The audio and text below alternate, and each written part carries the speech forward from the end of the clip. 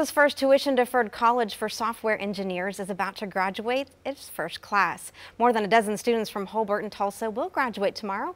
Today, they showed off their capstone projects. 2 News Oklahoma reporter Shay Smith has more on what this means for their future.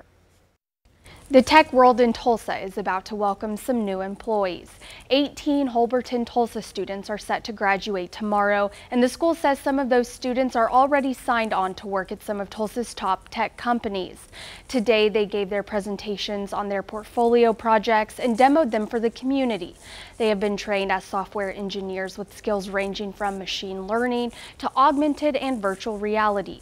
Hurlburt and Tulsa is a tuition-deferred college alternative for software engineers that launched 20 months ago. It's part of a global network of software engineering schools on 5 continents.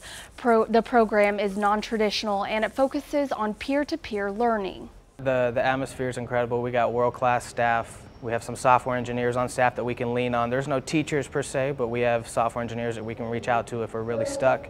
Hurlburt's given us a framework of kind of leaning on our peers. There will be a graduation ceremony tomorrow in the Rendezvous Room at Vast Bank. They will be recognized tomorrow at the FC Tulsa game at One Oak Field. The next Hurlburt and Tulsa class begins in January, but you need to apply by December 24th.